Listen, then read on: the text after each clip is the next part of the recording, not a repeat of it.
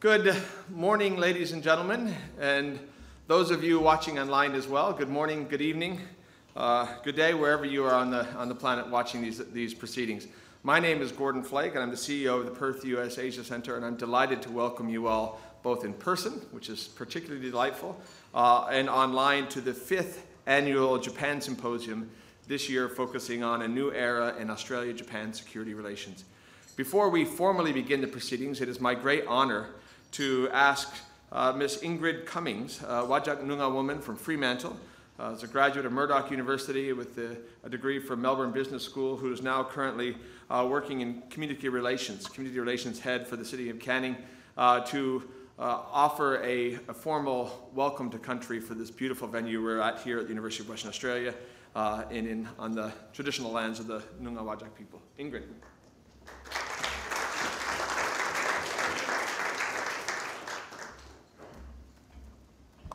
Kaya mama yoga yakuling jamaya maya ngai Ingrid Cumming ngai Whadjuk Noongar yoga yakuling corporate wearing jening yiranga nunawa jenjengu nija corporate bujawa.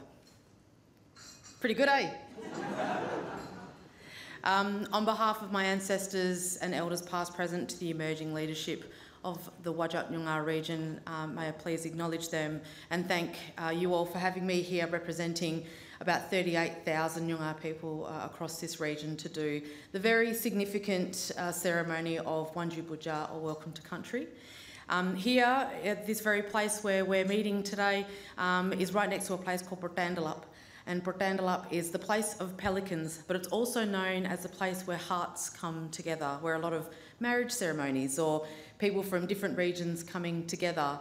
What an incredible and amazing place for you to have your gathering here today. So I certainly hope that you pick up on that energy of this is the place where hearts from many lands come together to do good things. So my welcomes are interactive. No one's a spectator.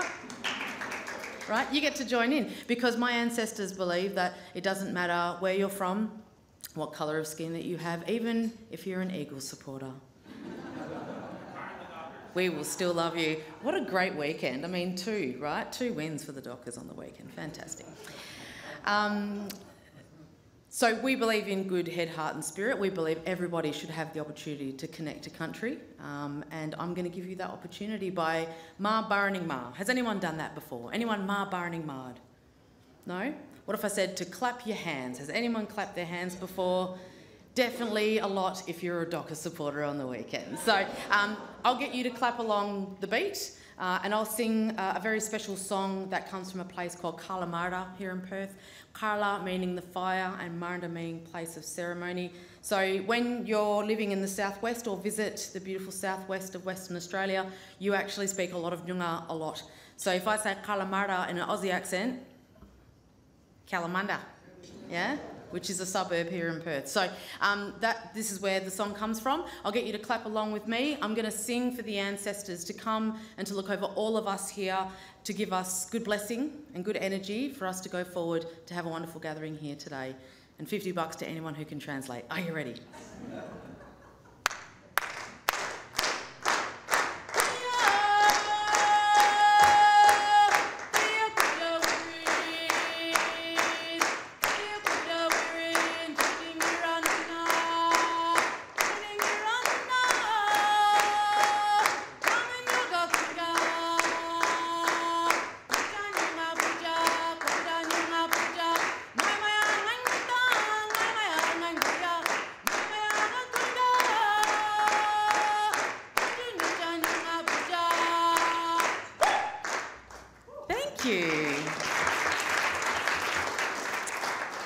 Noongar got talent, right? And so do you. Like I said, we don't discriminate. I hope you felt that wonderful energy, because when we do Welcome to Country, it truly is an opportunity to make you feel a sense of connection like we do here in this beautiful place, remembering it's going to take all of us to go forward together to achieve what we want to achieve in the future. So Wanju Noongar Buja, welcome to beautiful Whadjuk Noongar country on behalf of our families and our ancestors, and I hope you have a wonderful gathering here with each other today. Thank you.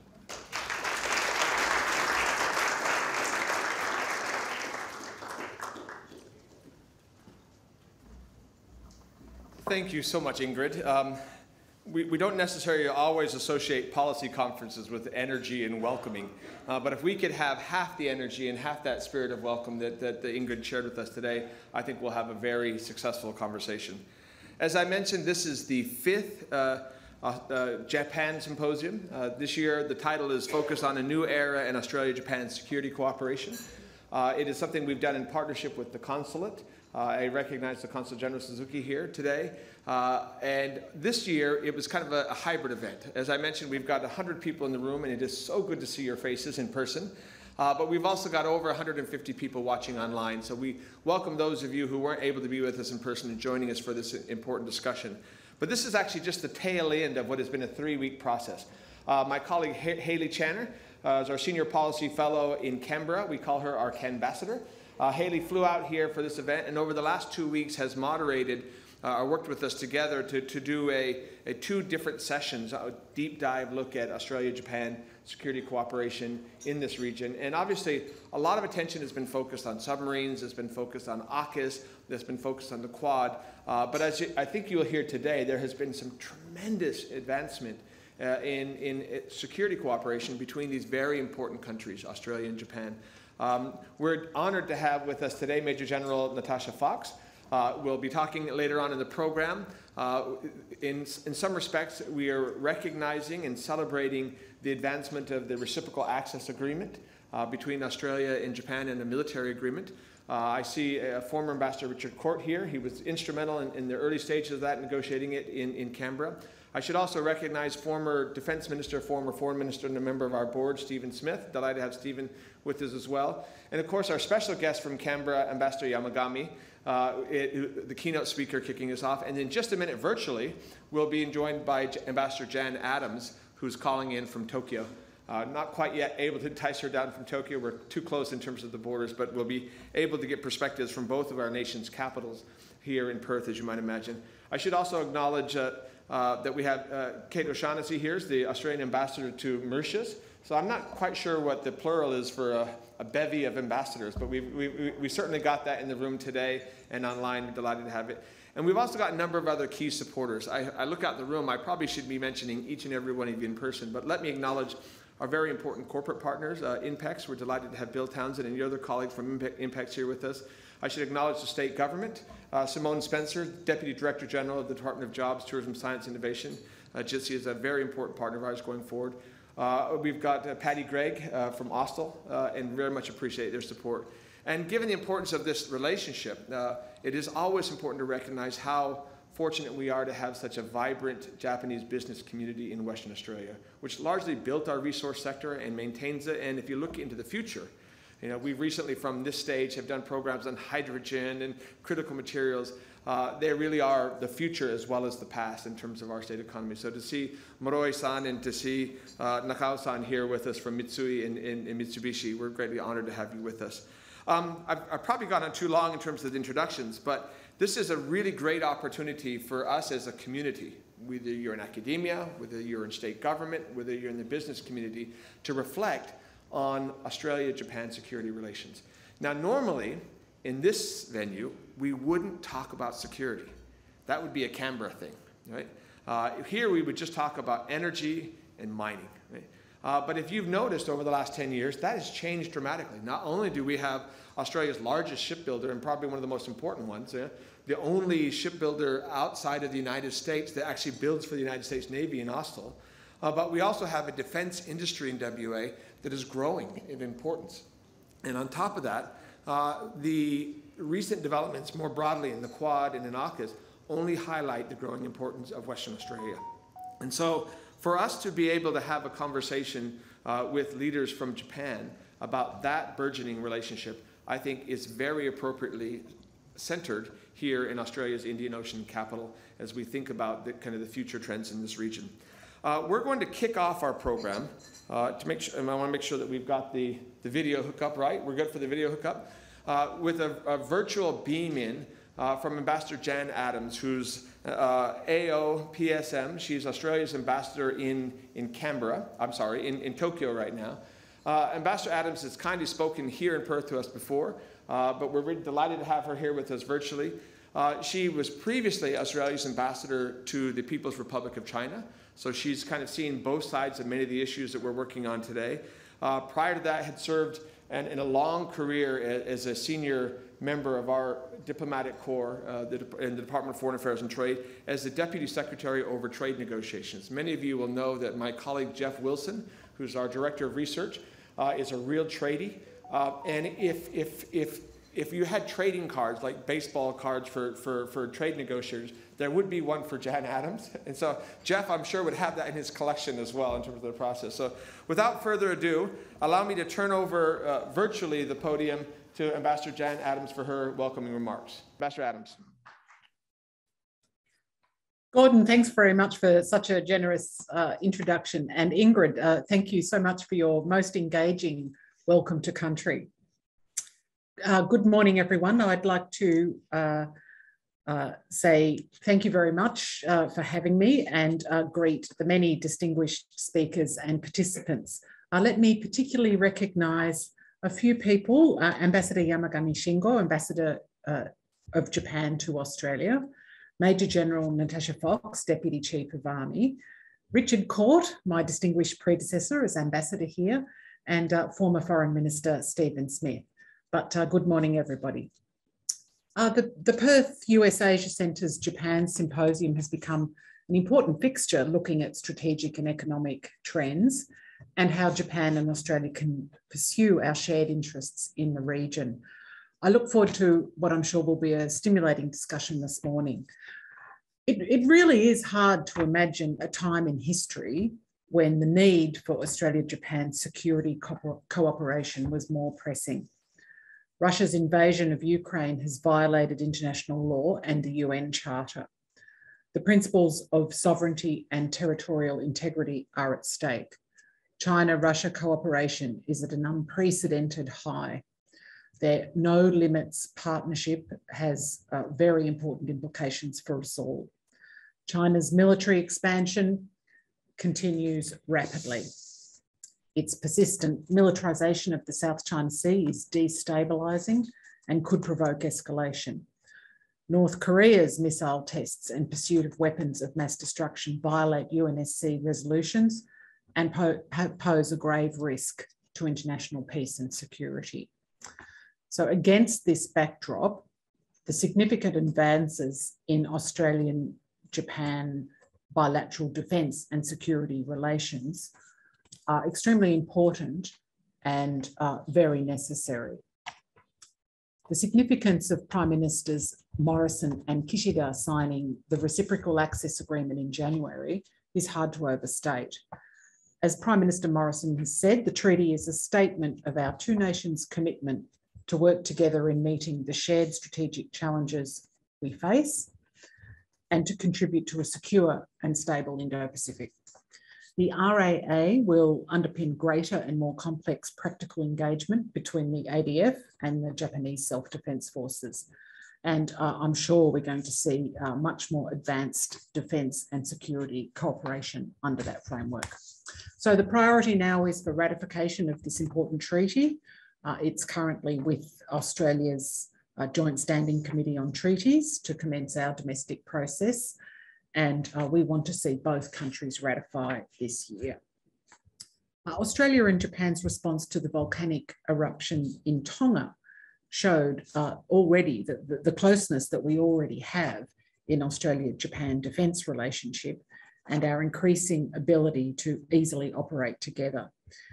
It actually also demonstrated the benefits of the RAA, even though it's not yet ratified, as Australia arranged for Japan's self-defence force to base itself in Queensland as seamlessly as possible. And, you know, only between Australia and Japan could it have happened in less than 3 days. While signing the RAA, our Prime Ministers also agreed to articulate our shared vision and ambition for our special strategic partnership in a new joint declaration on security cooperation. Now, work has already begun on this revised declaration.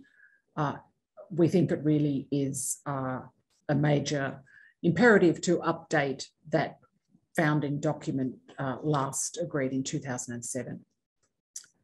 Now, it's clear that there are major developments in policy taking place in Japan and in Australia, opportunities, in fact, that will need to be taken into account when we set out our bilateral vision in the declaration.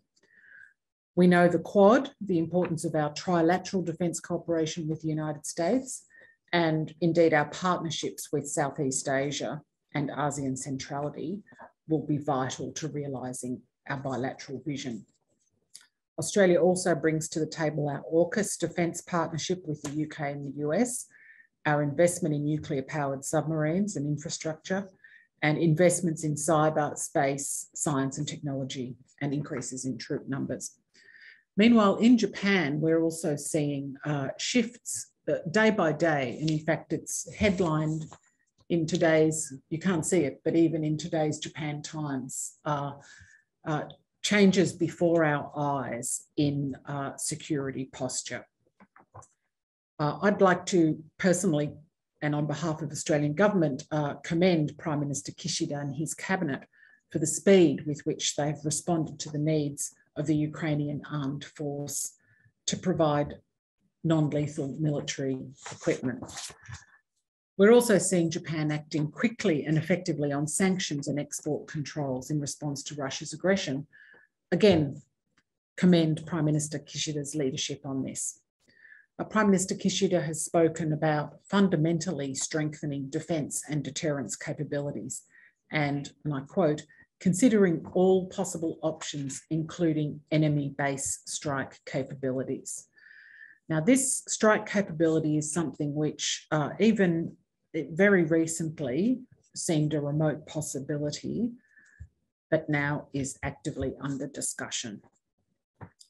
All of this comes in the context of Japan's work to update its national security strategy, defence policy guidelines and midterm defence plan.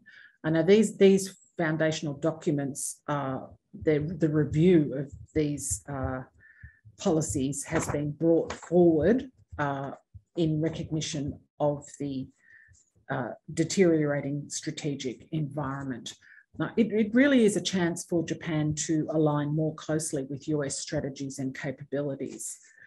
But given the trajectory of Australia and Japan's defence commitments, the relationship with Australia may well also need to be significantly elevated in Japan's pillars of cooperation in its defence policy documents. Another area of emerging cooperation concerns economic security. There have always been important economic dimensions to national security. Of course, globalisation and economic integration have only highlighted the friction points of where economics and national security intersect. Over decades, countries like Australia and Japan have benefited enormously from the opening of the global economy. Without it, we would all literally be much the poorer. But increased openness also means increasingly being exposed to external economic impacts and threats. And of course, the larger the economic partner, the larger the potential exposure. China's economic coercion over the last 2 years being a case in point, as our exports of wine, barley, beef, lobster, coal, among some other products have effectively been throttled. Now, these actions by China really serve to highlight the vital importance of our special strategic partnership with Japan, where we're so like-minded on so many international economic issues.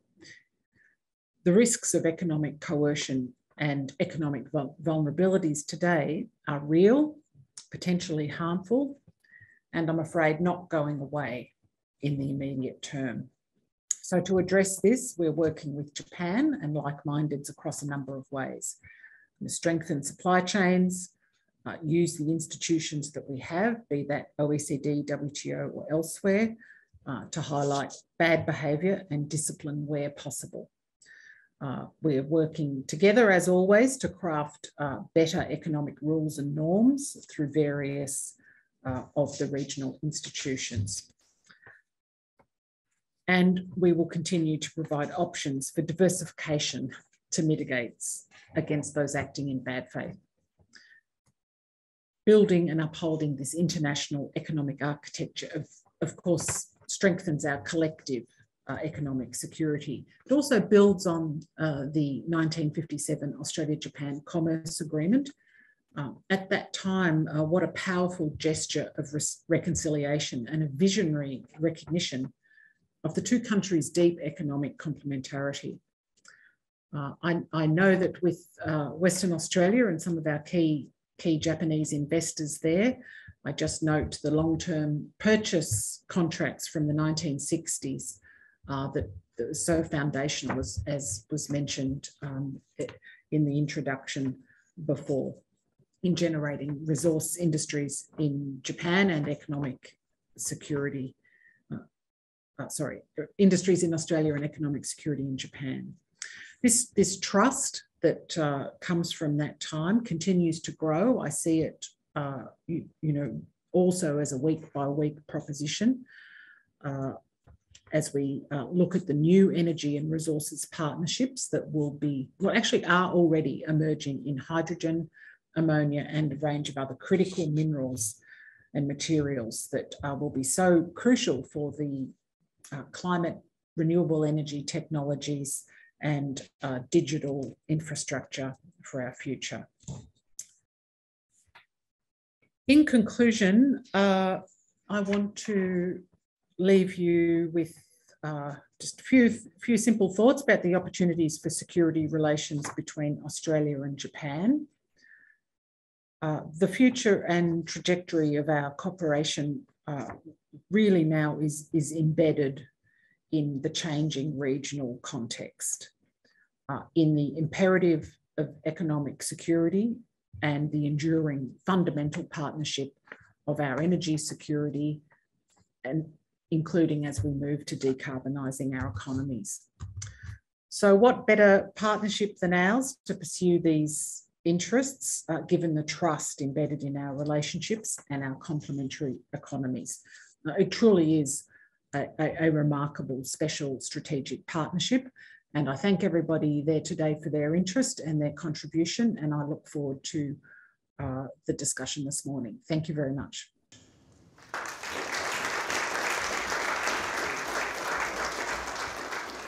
Thank you so much, Ambassador Adams, for your comprehensive remarks and for kind of setting the stage for the conversations that will continue.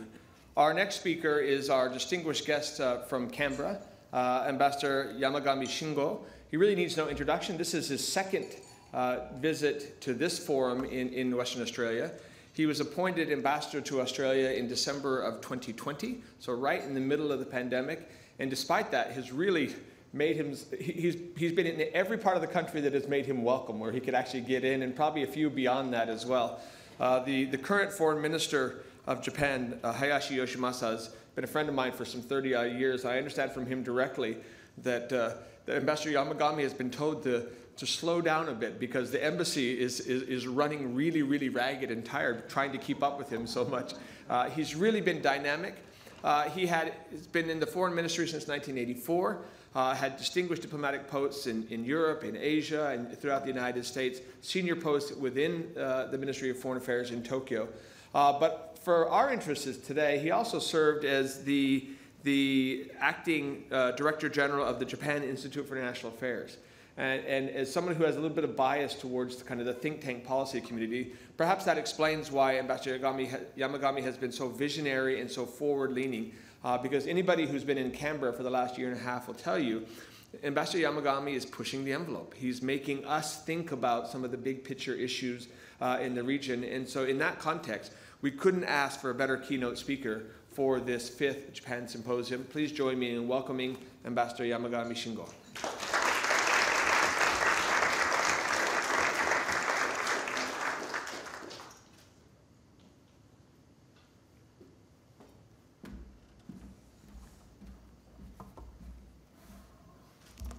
Well, good morning, and thank you for your kind introduction, Gordon. And if I were told by Tokyo to slow down, but Canberra is telling me to keep up.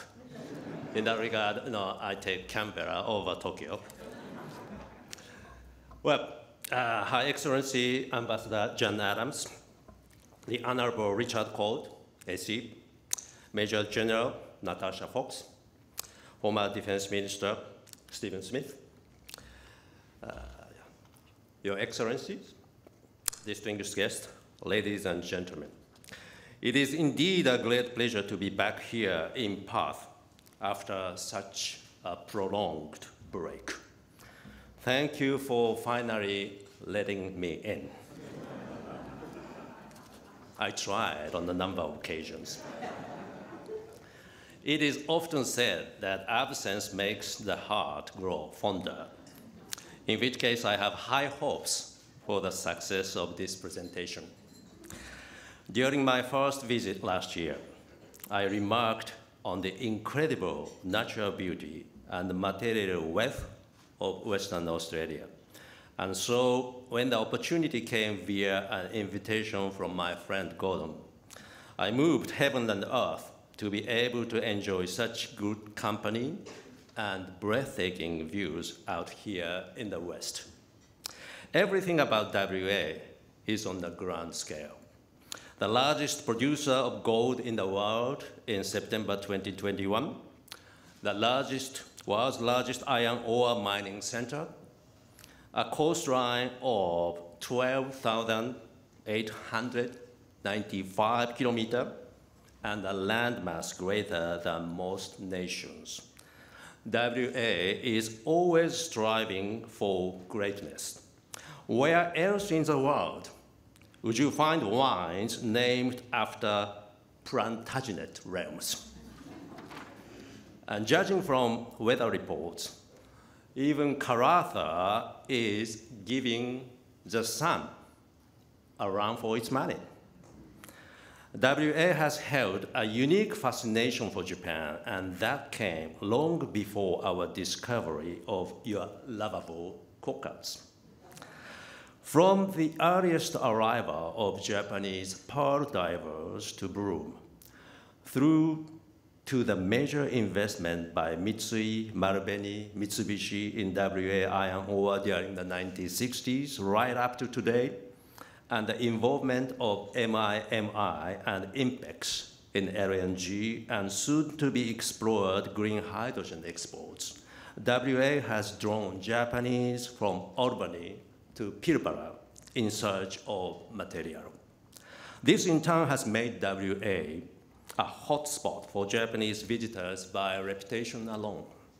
Back in 2019, WA attracted a youthful bracket of Japanese tourists, most of whom were aged 20 to 34 years old. Moreover, 2 out of 3 of those visitors were on a return visit. You know that you are doing something right when you can attract that many young Japanese people to the pubs and clubs of Northbridge. And thus forever change the image of the Japanese as quiet and demure. It is often pointed out that Japan and WA share the same time zone, and unlike the states out east, there is no fiddling around with daylight saving time, which comes as a great relief. I did read that you had 4 referendums on daylight savings and a test run of it before removing it altogether in 2009. So at the very least, you are thorough in your examination of it. Itself a very Japanese trait. The fact that you face onto the Indian Ocean and that you are close in distance to the capitals of Asia than the cities out east continues to generate appeal in Japan as is one of your enduring strengths.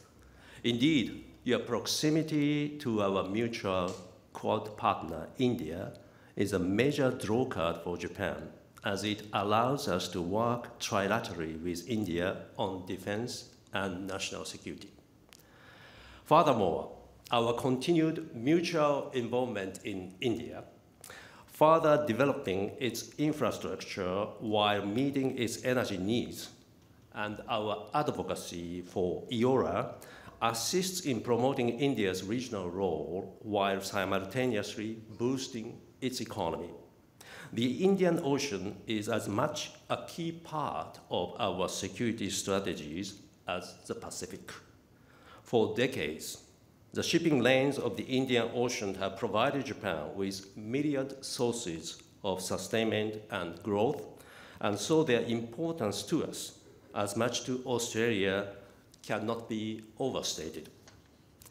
In recent years, however, we have witnessed the emergence of state actors who are not inclined to promote the vision of a free and open Indo-Pacific, and who take it upon themselves to act unilaterally to force change in violation of international law based on their own opaque reasoning.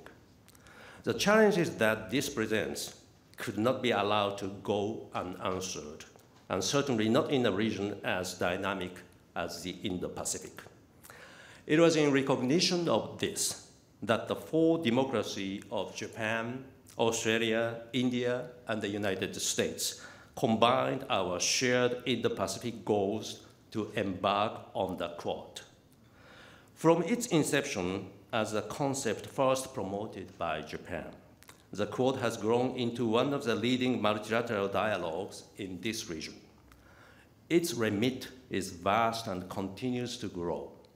From vaccine distribution to critical and emerging technologies, strategies for mitigating and tackling climate change, and from outer space to cyberspace, the Quad works together to ensure that the nations of the Indo-Pacific benefit from the rule of law, economic prosperity, and peace and stability.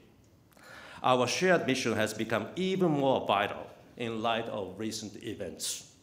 Last month, I had the privilege of accompanying Foreign Minister Hayashi during his visit to Melbourne to attend the Quad Foreign Ministers meeting, expertly hosted for the first time by Foreign Minister Marie Spain. Foreign Minister Hayashi himself remarked upon how timely the meeting was, given that, in his words, the power of diplomacy is being called into question. The very fact that this meeting took place despite all of the obstacles presented by the COVID pandemic and competing parliamentary schedules speaks to the importance placed upon the Quad by its membership and how crucial its activities have become. As the Ambassador of Japan, I can also report that thanks to the kind consideration of our Australian hosts, the meeting took place on a public holiday in Japan, thereby allowing Foreign Minister Hayashi to attend. The Quad partners jointly declared our opposition to coercive economic policies and practices that run counter to the rules-based order, and we work collectively to foster global economic resilience against such actions. The four ministers have also welcomed the fact that the free and open Indo-Pacific vision has been resonating in various regions around the world, including ASEAN, the EU, and other European partners. It was in recognition of this that a senior Australian official approached me during the foreign ministers meeting, heartily expressing the view that Australia now very clearly understands that it is not alone. It is not alone. These words alone brought a smile to my face. As host of the Quad Leaders Summit in the first half of this year, Japan hopes we might have more reasons to work together as we move ahead. Furthermore, against the backdrop of the recent outrageous Russian invasion of Ukraine, the Quad leaders convened a virtual meeting this month and confirmed that such an attempt to unilaterally challenge the status quo by force must not happen in this Indo-Pacific region. This is further proof of our commitment to regional stability and prosperity. I can assure you that Japan stands with Ukraine. As proof of our commitment, Japan made the unprecedented move of providing non-lethal equipment to Ukraine, including bulletproof vests, tents, helmets, generators, medicine, and so on, with Australia providing its own lethal and non-lethal aid to Ukraine. Together, we have shown that we will act in defense of sovereignty and territorial integrity against those who would seek to infringe it by force and intimidation. This brings me to the main theme of today's symposium, a new era in Japan-Australia security cooperation. That cooperation, which has been steadily building over the decade, reached a new high point with the signing of the Reciprocal Access Agreement in January this year. As a long-term advocate for the agreement, you can imagine my excitement as I was invited to join the Australian delegation for the virtual summit meeting that took place in Parliament House and where I witnessed the signing of the agreement by our two prime ministers. Here I was, an ambassador of Japan, joining Team Australia in an unprecedented gesture to mark a milestone in our bilateral security relationship, and whose significance, in the words of Prime Minister Scott Morrison, cannot be understated. So there was important symbolism there, given that this is the first such agreement that Japan has made with any country. But what it also showed is that Japan and Australia are resolutely committed to this special strategic partnership, which is far, far more than mere symbolism. What the RAA does is significantly increase both the quantity and quality of the bilateral exercises that Japan and Australia conduct together. With a legal framework in place, this allows us to conduct far more complex and sophisticated joint exercises using more equipment and with a broader scope of scenarios. This in turn will greatly increase our interoperability and complements our existing defense arrangements with a mutual ally, the United States. What all this means is that in the years ahead, the various arms of the SDF will be paying call to the bases, ports, and training grounds in Australia in greater numbers and with more hardware.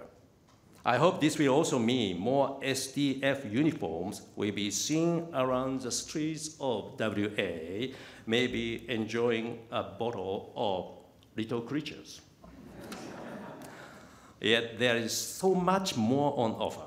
Japan, like Australia, aims to become an independent space power. And we are currently engaged in strengthening the scientific, technical, and industrial foundation of our space activities to improve our space situational awareness, or SSA. Yet to make the most of our technology, we need a partner. And what better partner could there be than Australia, and Western Australia in particular?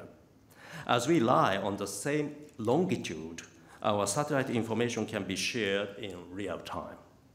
This also makes it easier to monitor space activity, as demonstrated by JAXA's use of the SSC Space Tracking Station at Mingenew to monitor the Epsilon rocket number 5 last year. The Defense Technology Sharing Agreement that we have already allows us to cooperate on building capability in tandem. And I appreciate more development in this area as we move forward. This includes responding to the threat posed by ASAT, anti-satellite weaponry being developed by countries such as Russia and China. This is why Japan was so quick in vocally welcoming the formation of AUKUS. The adoption by Australia of nuclear submarines brings further areas of potential cooperation with the SDF into view, including joint exercises within the East China Sea or even Sea of Japan. Australia itself recognized the importance of this vital maritime area, a point reinforced by the Defense Minister's speech to the National Press Club last year, in which Minister Peter Dutton mentioned the Senkaku Islands for the first time in the context of China's threat to Taiwan and the regional order. This comment certainly caught the attention of Tokyo and was very warmly received.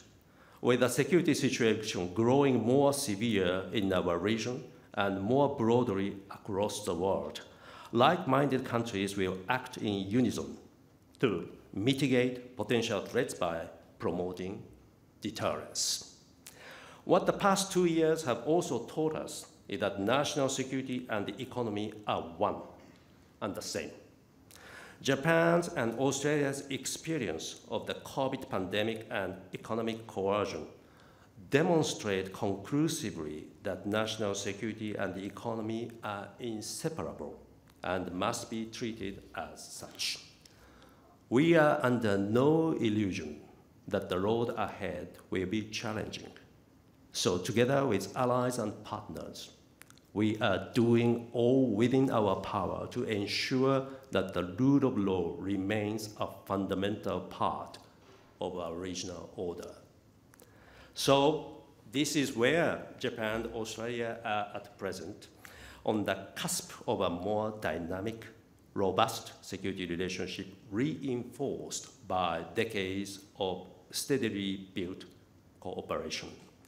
What would have seemed inconceivable to generations past has become a reality through the dedication and commitment of Japanese and Australians determined to see this security cooperation succeed. If my speeches over the past year can be said to have a theme, it is how far we have come together.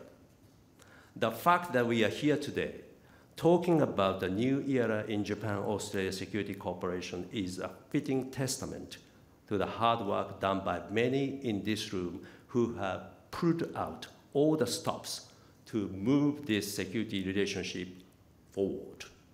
We've advanced with all the dynamism of a Dennis Liddy in Swinger, but there are still many overs to go.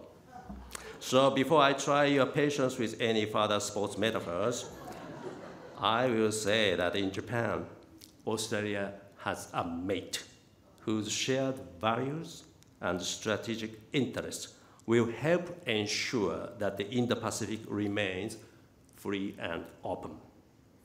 Together with our partners and allies, we are ready to kick this one out of the park. Thank you very much for listening.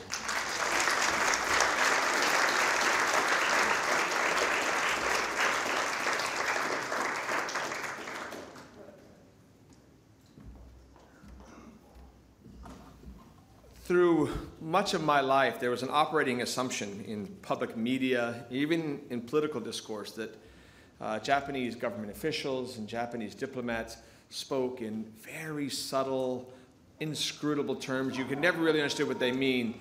But it is testament not only to Ambassador Yamagami, that his remarks were so clear, so direct, but also to how far the relationship has come.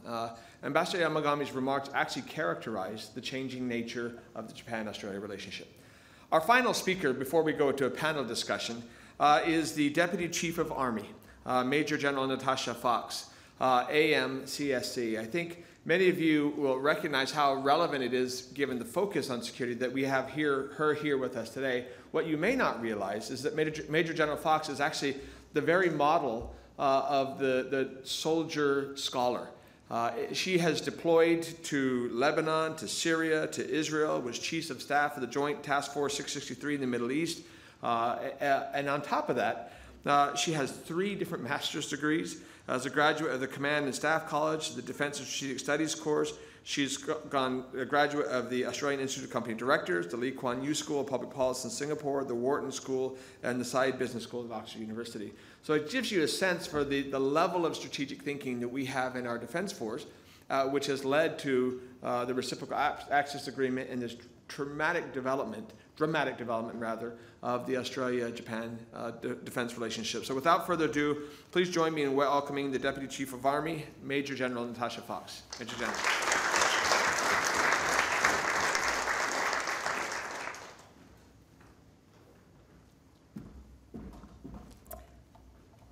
Thanks, Gordon, for those very kind words, and thank you for the opportunity to speak at this 5th Annual Japan Symposium.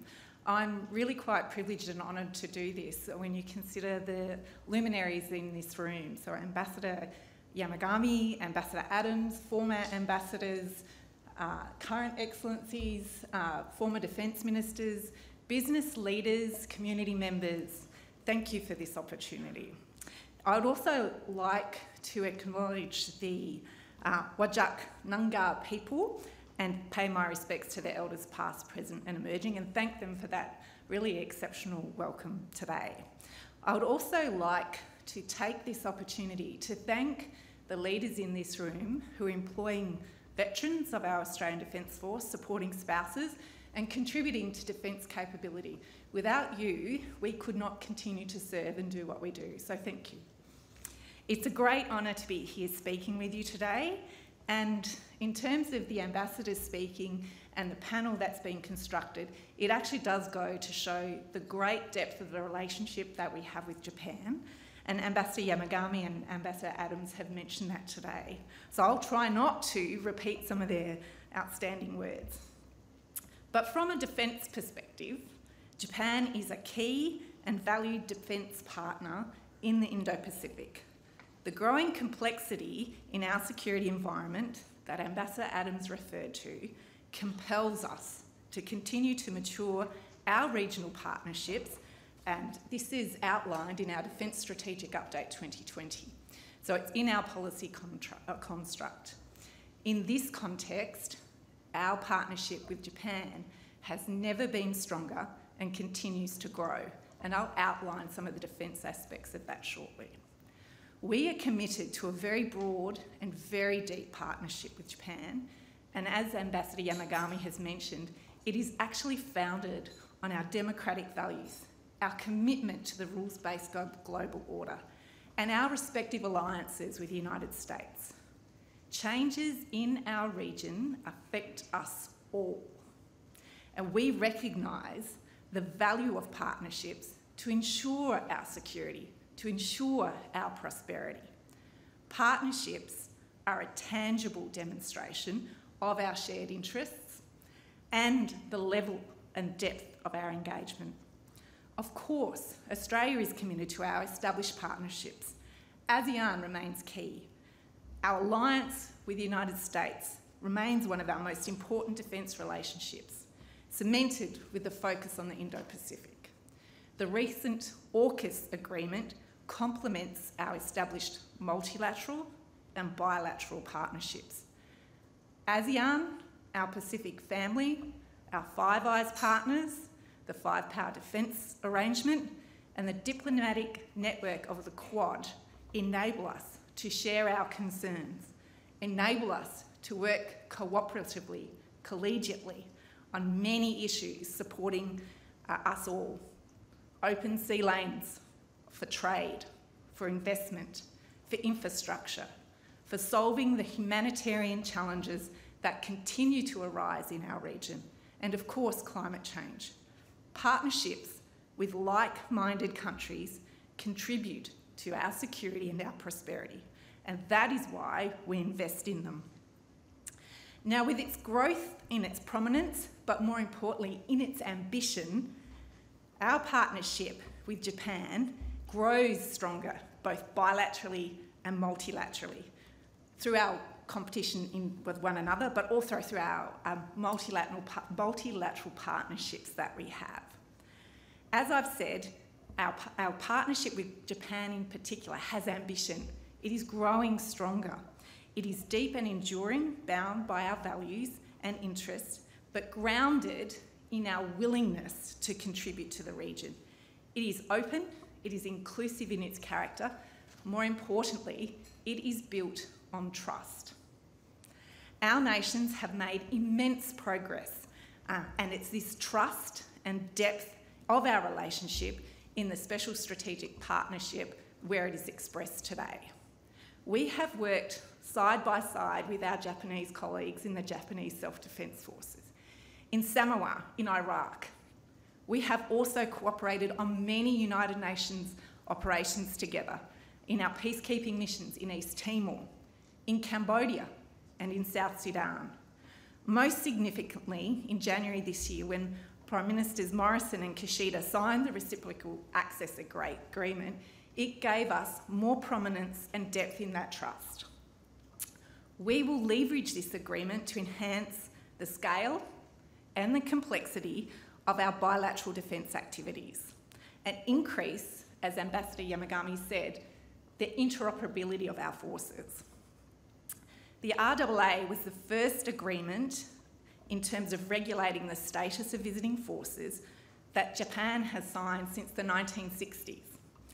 And this speaks to the strength and the mutual priority we place on this relationship, our long-standing friendship based on trust and respect, and our shared intention to enhance that interoperability and mutual capabilities. Our two countries actually already have very many bilateral, multilateral, large military exercise programs, and it's been growing at a significant pace.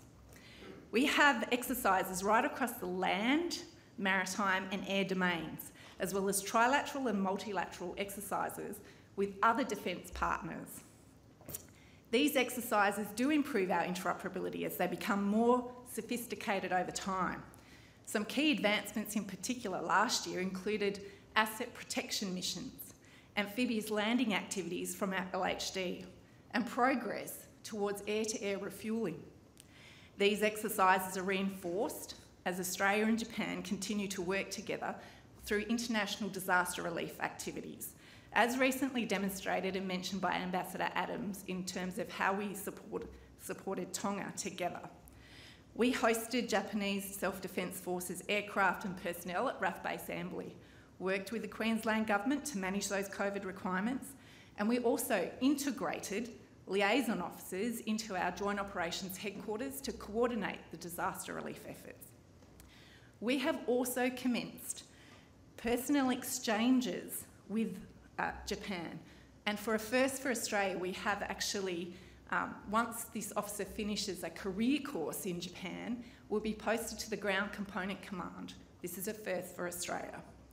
Japan also has people on our career courses. We also, for the first time, will have a Japanese officer posted into our 1st Division headquarters, and this goes to the people-to-people exchanges and trust that we can integrate military personnel into one another's headquarters. The RAA establishes streamlined processes to support this arrangement. It supports the deployment of forces into one another's countries, and it makes it more quicker and more efficient to do so.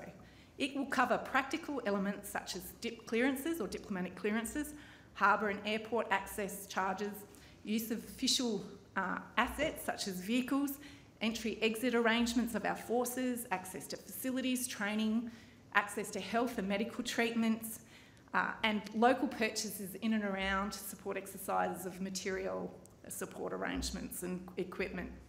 And these are just a few areas that the RAA will actually have in a tangible sense to support our interoperable arrangements.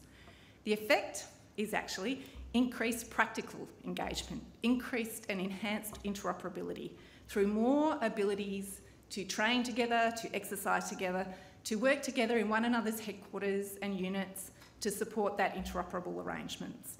And this will continue to strengthen our strategic alignment. The next step that's already been mentioned is the domestic ratification of both of our countries, by both of our countries, of the RAA. And we are already in that process in government, with it being tabled at the Joint Standing Committee on Treaties. Japan is also looking at it and working through that same arrangement. So in terms of the practicalities of the RAA, you cannot underestimate what it means for a military to be able to work closely with another military, to be posted into their headquarters, to be on training, to understand those arrangements, so that when we need to do it in a disaster relief circumstance or in another security situation, they're already tried and tested. You cannot do that if you don't have that trust and you don't have that understanding, and that's what we have with Japan. We value greatly the ability for our defence cooperation, and we look to the future, to the ambition of what the RAA offers us, with great optimism for what it will deliver. It is built on mutual trust. It is built on our shared values. And it is built to enable our people to continue to work together for the benefit of Japan, Australia, but more importantly for the security and prosperity of our region, which affects us all. So thank you for the opportunity to talk to you, and it's been a great privilege, and I really look forward to the panel discussion. Thank you.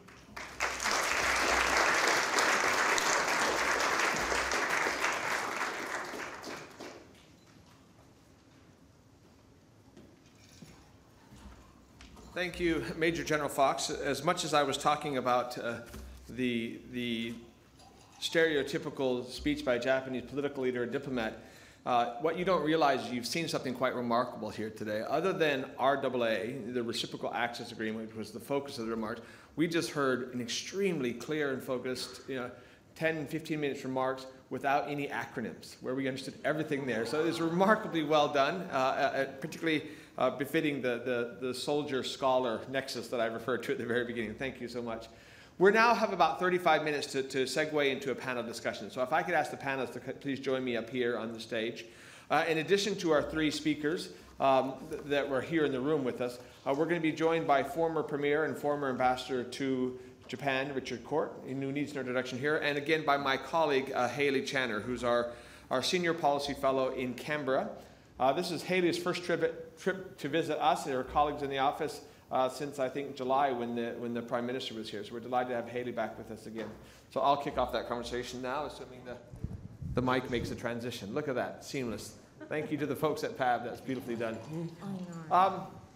Again, we've only got about 30 minutes. I had more than any other program we've run in over 8 years. I think I had a greater number and higher quality questions submitted by those who are watching online, or those who pre-submitted questions from with their registration. So I want to start off with a couple of those to give you and the audience a chance to think. Then I've got two of my colleagues who will have microphones who I'll be able to come to get as many questions as I possibly can. Since we've just heard from the Major General and from Ambassador Yamagami, I want to start with initially Hayley and Richard with two questions, and I'll kind of open them up to the broader panel. And Hayley, I want to start with you. We had two questions. One from Bill Townsend. Bill is here in the room with us, but submitted in advance. But it's the same question that was given by Tanaka Nobuo, who's spoken virtually from this same stage before, former president of the International Energy Agency in Tokyo. And they're both asking the question about the relationship between AUKUS, something you've written on and done a lot of thinking on, and the RAA. So the broader question, I'll read it from Bill's things. What are the implications of AUKUS for Australia-Japan relations more broadly? And then if I could add it into the context of the Major General's remarks as well. So we'll start with you, Hayley, if that's okay. Thank you very much, Gordon, and it's such a delight to be here from Canberra. I was very lucky in that I got to work on the Australia-Japan relationship while with the Department of Defence. And previous to that, I actually worked in the Defence Minister's Office. It was 2016, and at that time we were looking at different submarines. In fact, I was in the Minister's Office when the submarine decision came down and was very disappointed that it didn't end up going to Japan. Not just because of the diplomatic fallout with our fantastic partner in Japan, but also because it was a really missed opportunity to do something with a very close strategic partner. Now, cast forward another 6 years and we're in a totally different situation with AUKUS. And I think what we're seeing is a different regional environment which has brought AUKUS into play, but it does open up opportunities for Australia-Japan relations. I don't think it's specifically on the submarine question. We've already been there with that.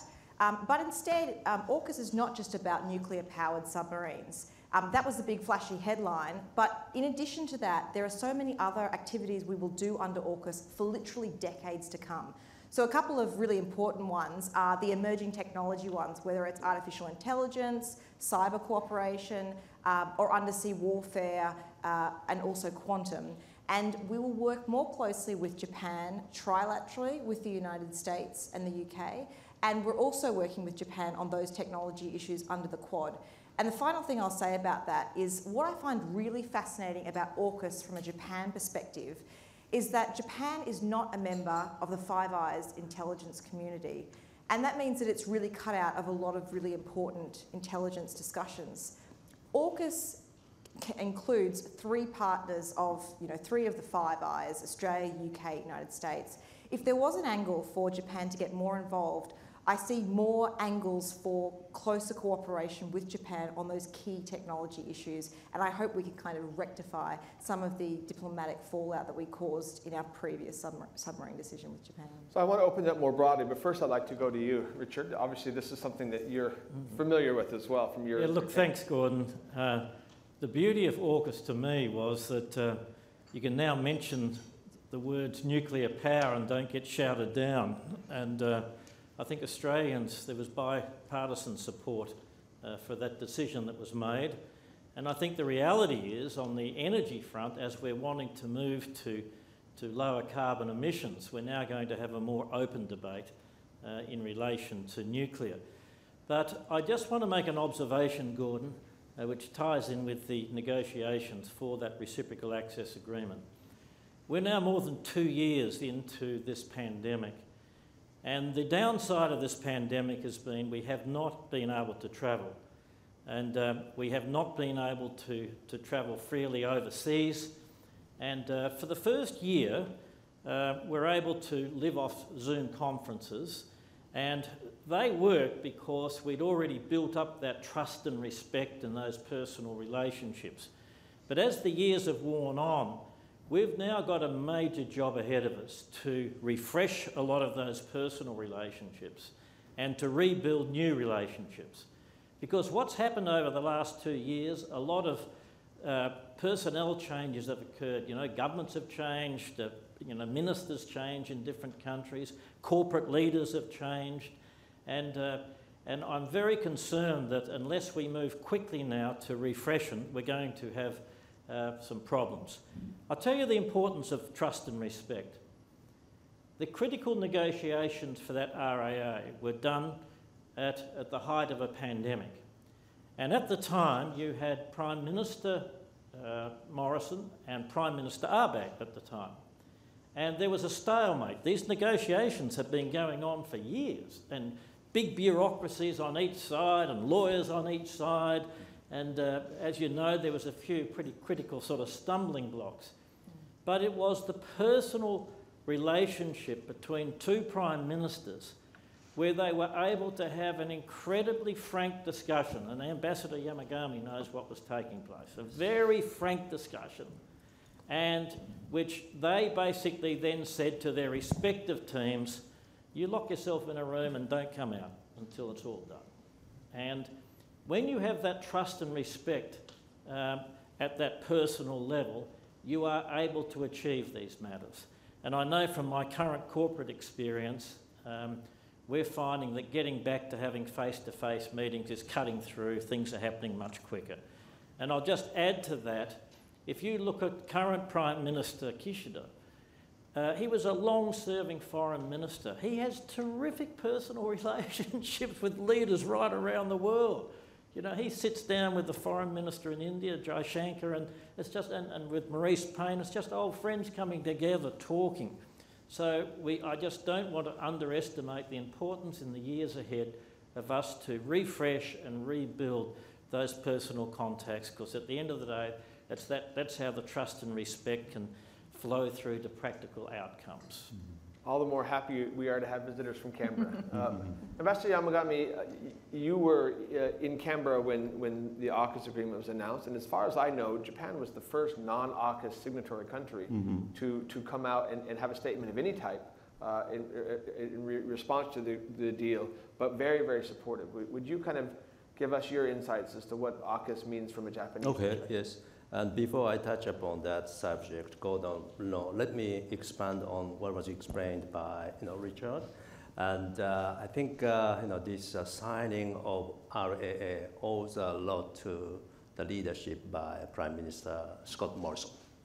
He kept on pushing at every juncture, and without his wise leadership, we could not have come this far. And also, I would like to highlight the importance, of efforts made by people like Richard. I clearly remember about 2 years ago, Richard came and visited Kaoru and me at my humble cottage in Karuizawa. It is not humble. I think that one of the main subjects of our discussion at my cottage was how to proceed on these tough negotiations about RAA. But Richard being Western Australia, I saw him at the a bullet train station. He was carrying bottles of Western Australian wine. And certainly it smoothened our time, and we came up with some brilliant ideas.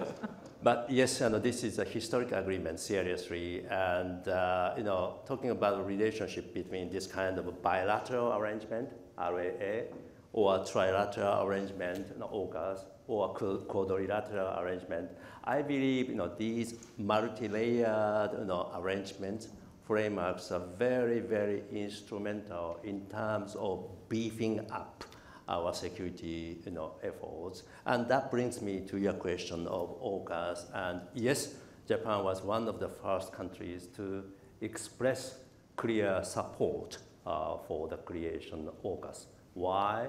Because we believe it is important to increase deterrence in the Pacific. The name of the game here is deterrence. We are witnessing a number of attempts by our partners to challenge the status quo by force and intimidation in order to prevent such moves from taking roots, and in order to preserve the rules-based international as well as regional order. We need to come up with strong deterrence. In that regard, AUKUS is very, very instrumental. Well, thank you. Major General Fox, you did a wonderful job in explaining actually what RAA means and the implications of that. Could you step back and look at it from a slightly larger level in terms of how that might interrelate with the developments under AUKUS? I think as I was talking, I was expressing what the ambassadors just referenced, and that is we have a layered approach to our bilateral, multilateral arrangements. And that is really key from a defence perspective because it gives us a range of different frames to operate in with different partners. And as I mentioned, you need us able to operate in that frames when you need us to. And hopefully that does not actually happen. But these arrangements and agreements and our partnerships are really key to enabling, from the practical perspective, the militaries to operate under the government's arrangements. So the bilats, multilats are really, really important in a framing sense. AUKUS is another arrangement for that to occur for us. It enables, as Hayley was saying, work on our futures technologies, not just nuclear submarines. There is much more to that framework that has potential. Our RAA with Japan and our partnership that we have in the trilateral sense with USA enables that to continue in that sense as well. So, and not putting words into the ambassadors, what he said, which is why Japan does also support us in that regional sense as well.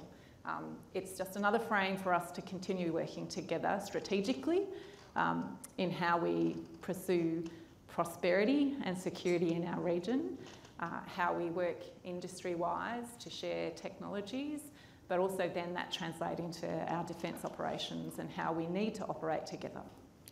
It seems to me on its most simple level, it's the question of the how versus the what, right? You can say big picture, we want to work together. That's the what. The how is the RAA, right? The legal and logistical foundation upon which that collaboration continues. Thank you, very clear. I'd like to turn back to you, Richard, if I might, with kind of a WA-specific question. Nicole Fasana is the Western Australia Trade Commissioner, Trade and Investment Commissioner in Northeast Asia, but based in Tokyo. And for our audience here in WA, she asked the question, what are the implications of the FAA, in particular for West Australia? Is there a, if you put your Premier's hat back on, plus your Ambassador's hat back on, plus our man in Tokyo's hat back on, can you both, I would add, maybe expand that a little bit, both AUKUS and the FAA, if we're looking at it as we are today here in Perth, what are the implications for WA?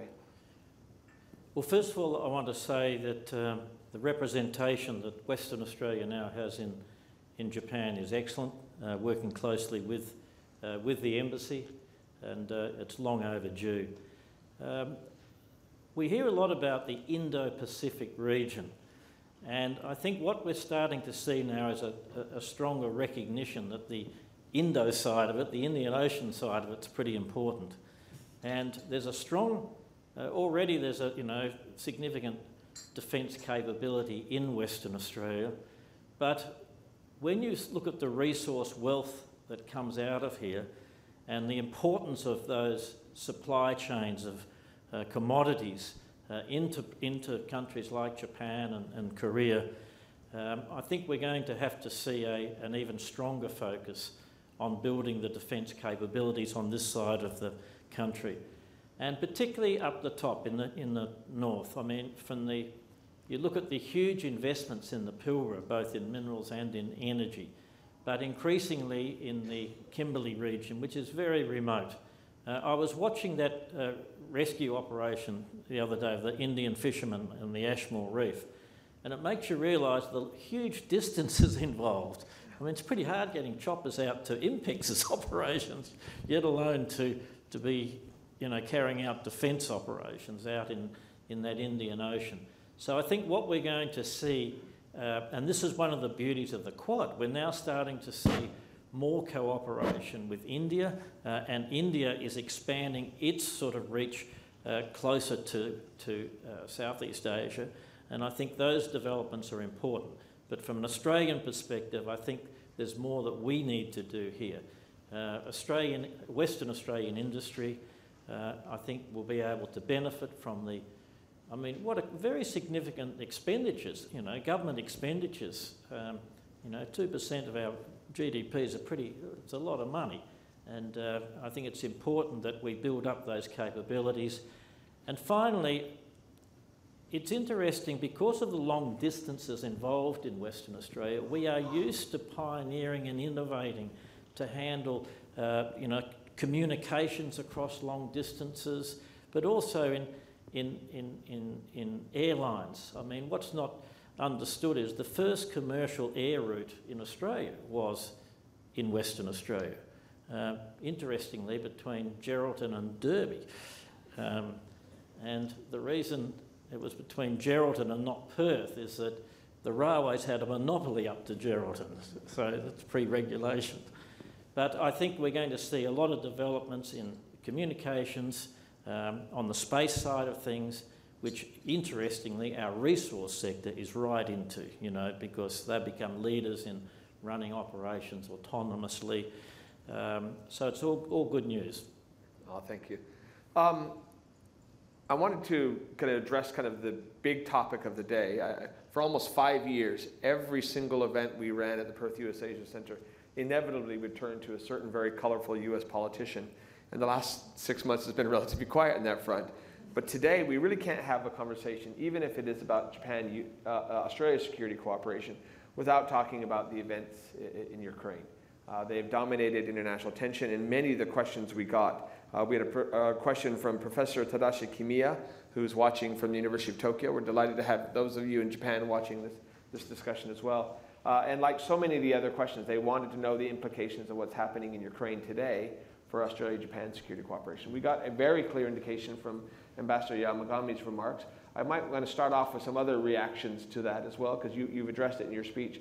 Hayden, maybe we'll start with you, and then I'll come back to the other members of the panel to see what you think about how this changing international context. But again, if I could preamble this just a little bit, we're less than a month into this crisis right now, and yet the consensus is there was more change in European security strategy over the course of a weekend than there had been in the previous 50 years, right? And the question is, does that pace of change then have a lag time and get reflected in this region as well? So Hayden, we'll start with you. Yeah, I was really shocked, like everyone else, naturally, about the events in Ukraine. It seemed to just happen overnight, in the blink of an eye.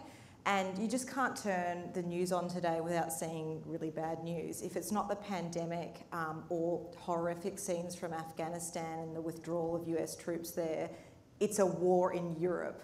And I think, you know, if bad news comes in threes, hopefully we've really put that aside now and we can start to focus on what good things will come for us in future. But Ukraine has done a number of things for our Indo-Pacific region. Really, it's scared and shocked us into a new realisation that the era of conventional wars is over. And we are now facing a much darker, frankly, future position. And I know that Japan has had a trajectory of increasing its defence spending and also increasing its contribution to regional peace and security since after the Second World War. But it has taken a very long time to get Japan to where it is today because of Japan's pacifist constitution. And if Ukraine has done anything, it has really scared the Japanese government and Japanese public into realising how visceral and real war can be. And for the Australian, Japanese, US context, there's a lot of discussion over Taiwan. And could this situation, the same situation, play out here in our region, and how horrific and scary would that be? And in a sense, that has really catalysed all of us into much quicker action. We need to work together to do more quickly things. What I think is also important to note is that if you look at Japan's territory, it has an island, its westernmost island, is only about 100 kilometres from Taiwan. Now, if you put that in context here in Perth, it's the same distance from Perth to York, or as my research director jokes, it's still Perth and 100 kilometres. But that is such a short distance that if there was any kind of contingency on the island of Taiwan, Japan would be probably immediately involved. And in fact, changes to Japan's self-defense force law now basically necessitates that the United States and Japanese forces both would be drawn into a war in Taiwan. Now, what does that mean for Australia and Australia's contribution? As, you know, horrible as it is to think about that kind of future, unfortunately, that is where we are now. We can't just hide under a rock and believe that conventional wars are a thing of the past, now that there are other things like grey zone warfare. Ukraine has really reminded us that hot wars can still happen, and it will be very important now for Australia to work much more closely with Japan, not just under the RAA, but in every aspect of our relationship with Japan, so that we have a partner that can help us with trade coercion, that can help us with, you know, non-traditional security challenges like climate change and how that's putting other countries in our region under pressure. So really, while the Ukraine crisis has been a terrible occurrence, it is a catalyst for closer cooperation between our two countries. Major General Fox, I do recognize this is a sensitive area for public commentary, but it's been pretty clear from your remarks in the panel that the RAA is a remarkable achievement, but it took a long time. And it took political leadership, and it took some dedicated work. If you look ahead, are there areas where we should hope for an acceleration in Japan-Australia security cooperation based on kind of the trends that we see in Ukraine, et cetera? So the Ukraine war showed us that sovereignty matters. The Ukraine war showed us that things can change extraordinarily quickly, that there is no substantial warning time in order to prepare to protect sovereignty. So from my perspective, the RAA is quite timely for us because it enables us to have that framework that supports our operations now. So that's why it's so critical. Thank you. We were fortunate in August of 2020, then Defence Minister Linda Reynolds publicly launched the 2020 Defence Strategic Update from this stage. And one of the underlying kind of conclusions of that update was that the strategic warning time has evaporated. And I think you're exactly right. We've seen that driven home very clearly in the last month. Richard, over to you. Yeah, Gordon, just a comment in relation to energy security. We've all seen the reaction of Germany. You know, it's found itself in a very difficult situation where it's wound down coal, it's wound down nuclear, and an increasing dependence on Russian gas. And sort of overnight, it realises it's got itself into a difficult position.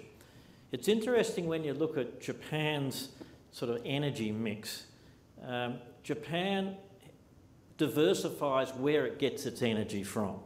And it gets LNG from a number of different countries, including Russia. It's got the Sakhalin fields next door to it, which is logical for them, it's a neighbour, but it's also got the Arctic LNG coming around the top, those two new developments there. But because it has diversified its sources, countries like Australia will be able to step up and help sort of fill any shortfalls. But I think from a position of energy security, Australia, like many countries, we're moving to we want to lower our carbon emissions, but in the process of doing that, we've also got to make sure that we ensure that we have our energy security as well. So I think that's one of the lessons that's come out of it. The other interesting thing is the supplies of fertilisers and the like coming out of both Russia and Ukraine. I think we need to become more self-sufficient in producing more of our own fertilisers that we are using for our agricultural sectors, and I declare a vested interest. I'm involved in building a new fertiliser project. Master Yamagami. Well, if I may, my personal take, as a student of, international relations and diplomatic history is, at the end of Cold War, we are talking about the end of history. My take is, looking at, what's been transpiring in Ukraine, I think we would be able to say post-Cold War ambiguities are clearly behind us. It's not that we didn't do our best. G7 was expanded to G8 at one time. Entry into WTO was granted. But that said, after all these years, we are now clearly seeing who are standing on the other side of the river from us, blatantly challenging the rules-based international order. This brings us to the need for us to join forces in order to protect the rule of law between countries like Australia and Japan. And as Richard rightly pointed out, the stable supply of energy is also important in order to surmount these hurdles. So there is a lot Australia and Japan can do together. Fantastic. We've got about 10 minutes left. I've got two colleagues who have microphones, which will be wiped down hygienically between each question if we want. I'm going to ask you to ask short, pithy questions, just brief it and answer it. We'll start with former Defence Minister Stephen Smith. We've got a microphone coming to you right there real quick.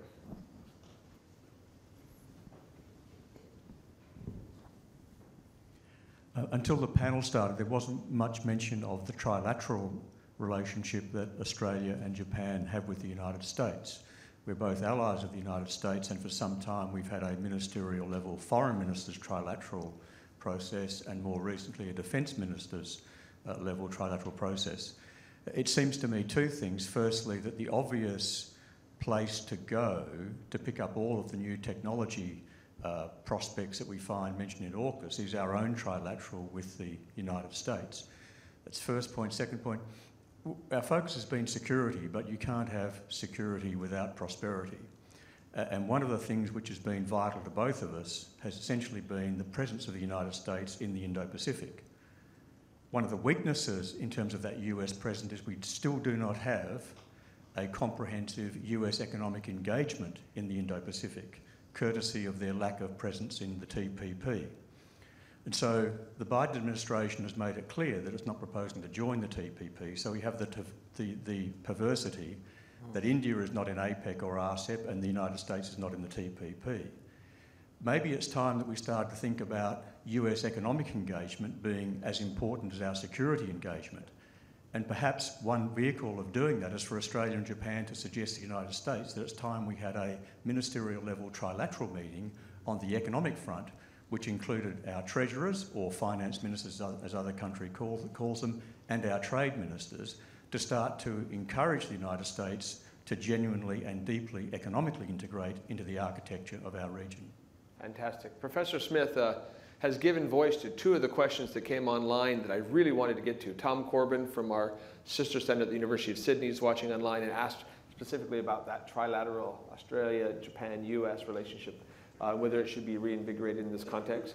And then Glenn Fukushima, who's watching from Washington, D.C., again, focused the economic aspects of security.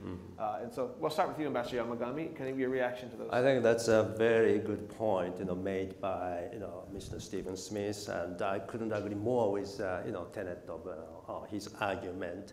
On a lighter note, the other day I went to this, Toyota factory in Altona, Melbourne. And I asked them, where are those Toyota cars running in the streets of Australia produced? Some are produced in Japan, others are produced in Thailand, and others are produced even in the United States. But in terms of covering, the supply chain of Toyota cars to be marketed in Australia, US, Australia, or Thailand, Australia, we are yet to extend the network of CPTPP.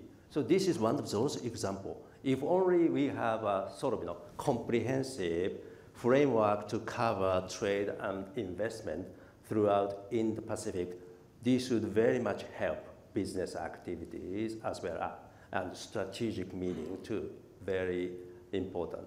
So yes, we should join forces together to bring United States, back to, CPTPP.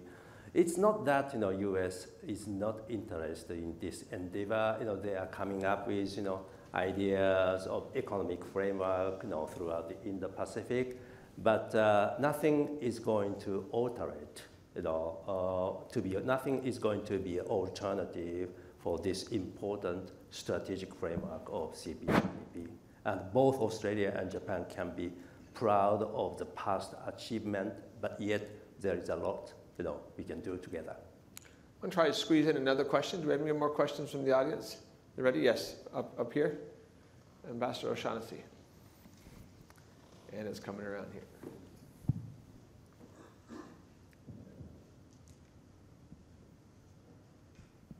Thanks very much, all of you, in fact, for fascinating presentations. I had a question and a comment for Ambassador Yamagami. I was really struck by the power of your messaging on the Indo-Pacific and the importance of stability there, and its resonance with the absolutely in lockstep messaging of your counterpart in Mauritius. And I really want to commend Japan for the unity of purpose in that consistent messaging. I think that's a very powerful force in the region. I was interested in your perspectives on how unified can we get the region to be on having unified public messaging on the importance of that stability. We have players in the region that are more comfortable with talking about that than others. So any insights you have on the importance of building a unity of purpose in public messaging would be really interesting to hear. Thank you. Well, thank you for the excellent point, Ambassador. And well, I'd like to just share my personal thought with you on 2 points. One, this important concept of free and open Indo-Pacific. I think this is public goods. Any country can join, this important concept. And in order to entice our friends in Southeast Asia or Pacific Island countries or throughout Indo-Pacific region as a whole, we need to keep on coming with, tangible benefits. In that regard, we are working hard on such issues as vaccine distribution or improving quality, infrastructure. And the second point I'd like to mention here is the way we address, the challenges, facing these countries. It should not come from the attitude of lecturing or, teaching.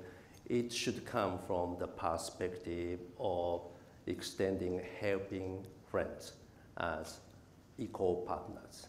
I think equal partnership is a key word. Throughout, Japanese history, we learned bitter lessons during Second World War time, or even during 1970s. Unless you are careful, you will face tremendous, resistance or reluctance, on their part, and looking at how authoritarian regimes are behaving throughout the region, we shouldn't lower ourselves, to that standard, and we should come up with more sophisticated and more passionate, approach. And there, I think Australia and Japan can share our experiences and come up with a better approach. I realize there are many more questions in the audience, and I have 2 pages of questions I'd love to get to, and I can't tell you how much I want this conversation to continue.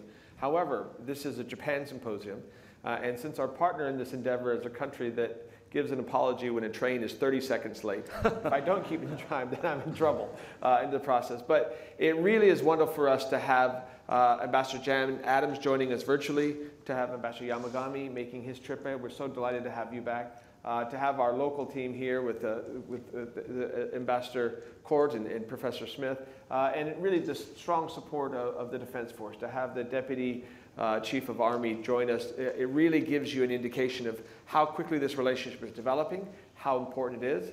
So on behalf of the Perth USAsia Centre, let me first express my thanks to all of our speakers, our panelists.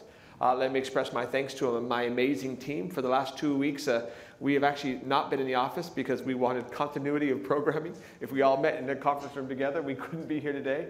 I want to express my thanks to my colleague Haley, who kind of led this Japan Symposium endeavor. We're delighted to have her here with Tokyo. And most importantly, thank you to all of you. We look forward to reconvening again for our 6th Japan Symposium next year. So thank you. Appreciate it.